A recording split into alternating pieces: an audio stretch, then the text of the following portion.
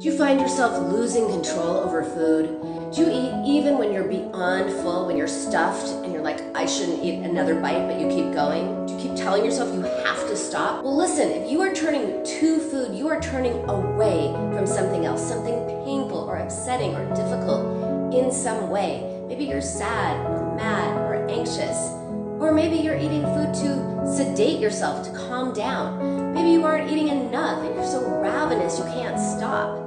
Maybe you're unconsciously converting emotional pain to physical pain. Binge eating disorder is not about willpower. It is not about addiction, and it is not about control. It's a way of coping that actually helps and hurts you. So the crucial first step is to change, is to identify what's going on within you, why you are turning to food, instead of focusing on what you're eating. Any thoughts about that? Drop a comment.